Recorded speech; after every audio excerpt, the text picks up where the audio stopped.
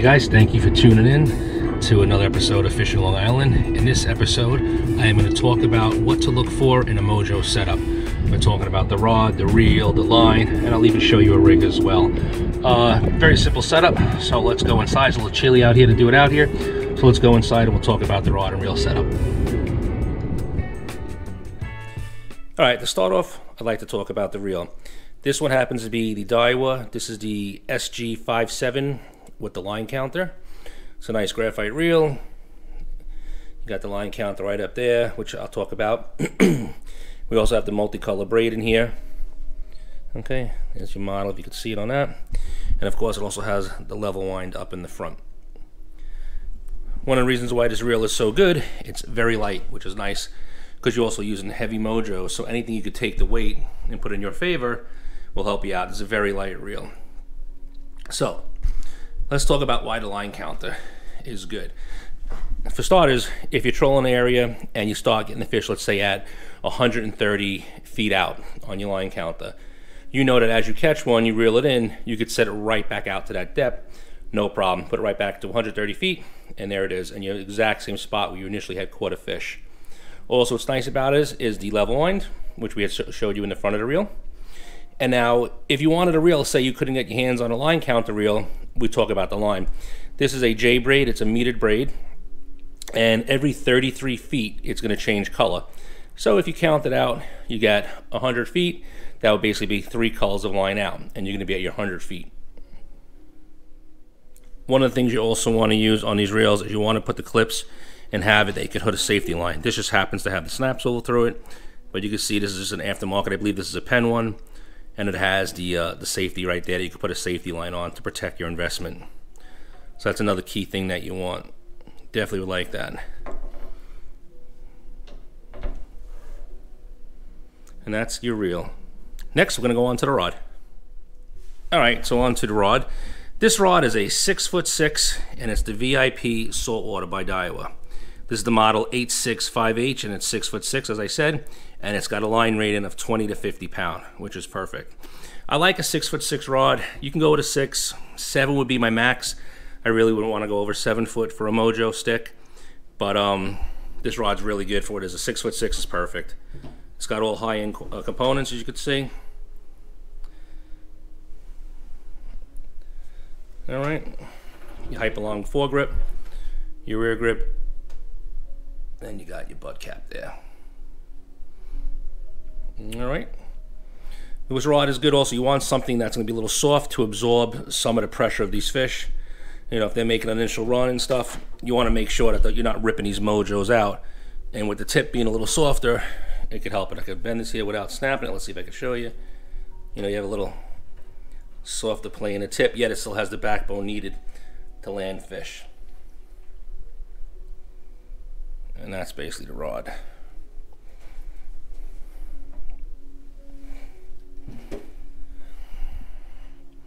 As for the line in this reel, I have it filled with, I believe it's either 60 or 65, I'm not exactly sure, J-Braid. And that's a full spool right here. There's no mono or any back, and it's straight braid.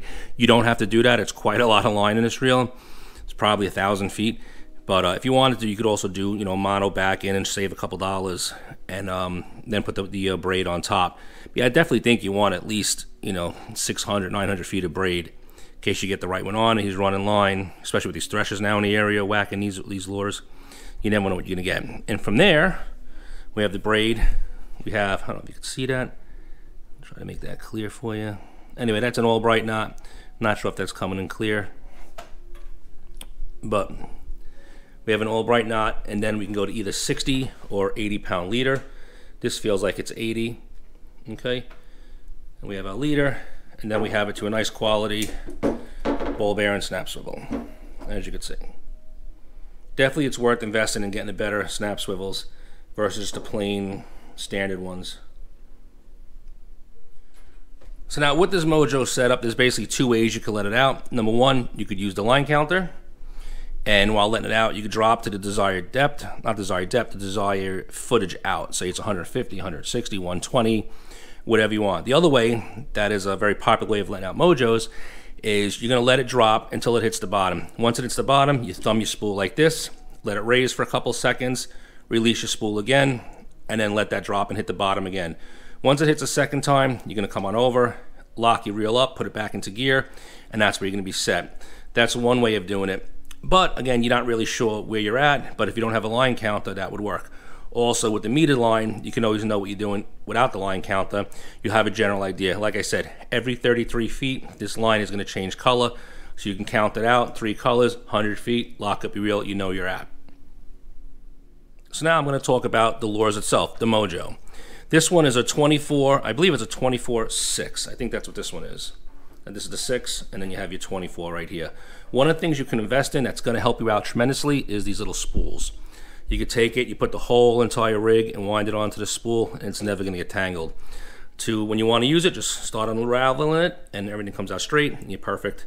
Again, the knots, if you just throw it into a bag, it's gonna get all knotted up, and then you're spending so much time trying to unknot these rigs. So for a tandem, what I would like to do is I would always put this one out first. So once it's hooked up to your rod, make sure it's definitely hooked up to your rod first. You definitely don't want to lose your rig in the water. So once it's all set, you're on the rod, I would let the long one out first, and that's about 15 feet out. Once that's set from there, I'll drop this. This is 24 ounces, so I'm not gonna just throw it in the water. I'm gonna drop it down nice and easy. Once I have tension on the rod, I'll put my thumb on the spool and let it out to where it has to go, whatever that desired depth may be. As said in the previous, you could either drop it, let it hit the bottom, thumb it, let it hit the bottom again, or use a line counter. So these are actually really nice Mojos too. I believe these are the Rockfish. There's many brands out there. There's the Tony Mojo brands.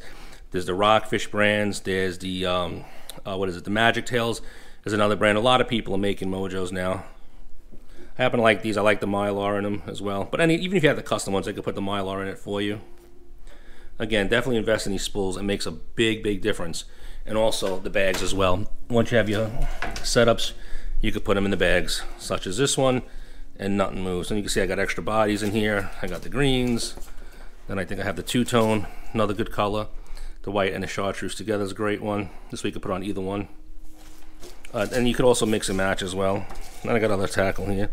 Here's some more Mojos. And then we have all sorts of leaders and everything in here. If I want to do straight with either drails, or if I want to do another 3-way with a spoon and a Mojo, I have all the rigs right now as well. Now, if you wanted to, with this rig, there's no problem with you cutting this off and putting a clip here, and this way, if you want to, you can interchange it. You could have this either be a spoon, a smaller Mojo, or the regular Mojo it comes with, but there's no problem. We'll put a spoon and a Mojo together. It works well, catches fish, not a problem at all. And these are basically all the options you have.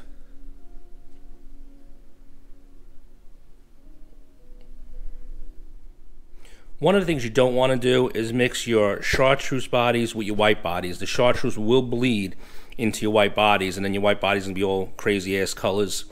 So you definitely don't want no Jerry Garcia stuff going on there, no tie-dye stuff.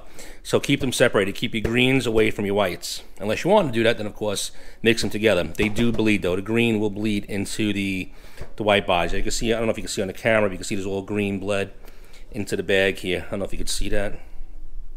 From the green bodies, the dyes do come out, so definitely keep them separate. You know, actually this bag has 2 different parts in it, so I could actually have greens in the front. I don't know if you can see this, greens in the front and then whites in the back. And you can see, here's the one you can see, it's actually got a little bled a little bit on it. Not sure if the camera's picking that up, but definitely keep them separate, or you can even do like this and put it in a separate bag. So just one little quick tip on that they do bleed. With the Mojo, sometimes your hooks might pop out, or you might get, the tail might get bit by a bluefish. It's very easy to change these tails while on the boat. It's not a big deal. What you're gonna do is you're gonna run your hook in first, your main one that's connected to the head. Make sure it's lined up. You want everything straight and even. Okay, you don't want it curled up or anything. Everything's gotta be streamlined. So you can see how that is. Next, take your other hook, measure it up, put it on through the other hook right here, the main hook. Here's your stinger hook. And just get a little piece of the body. Grab a piece of the body, as you can see. Run it through, try to keep, again, everything straight, measure it out, and then slip it over that hook. Sometimes you have to bend the rig, like so, to get the hook into place, and then straighten it out that way. Once you have it in, like I said, it's a very simple thing, not to worry about. You don't have to run to a tackle store right away. Definitely carry extra bodies in the bag, especially when those bluefish around. They will chomp this thing in 2 seconds. And a lot of times also, if you're getting a lot of bass, they'll start ripping. This will rip. you know, and things get beat up. But for the most part, the bass don't destroy it. It's the bluefish. So definitely keep those extra bodies. And that's basically how you would change it. And you could see there's a little slice right there, and that goes onto the main hook, which is connected to the head. The big boys, they don't have it. They just have the single hook. One giant single hook they have on there. And that's the 24 ounce with the single.